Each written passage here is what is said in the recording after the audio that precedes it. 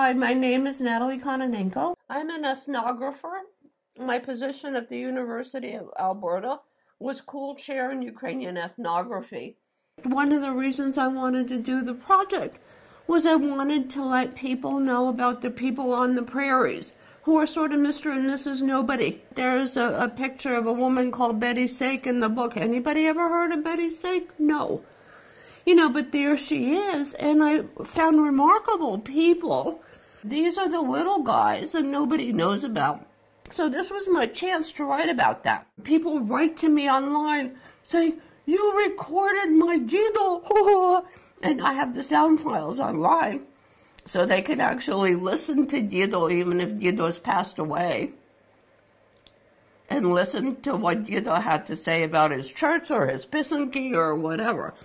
I feel I have a duty to the people that I interviewed to write up what I did.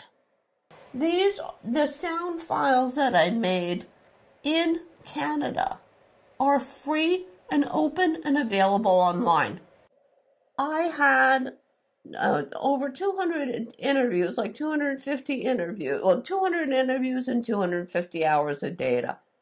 And of course, this is the data that I used for the book.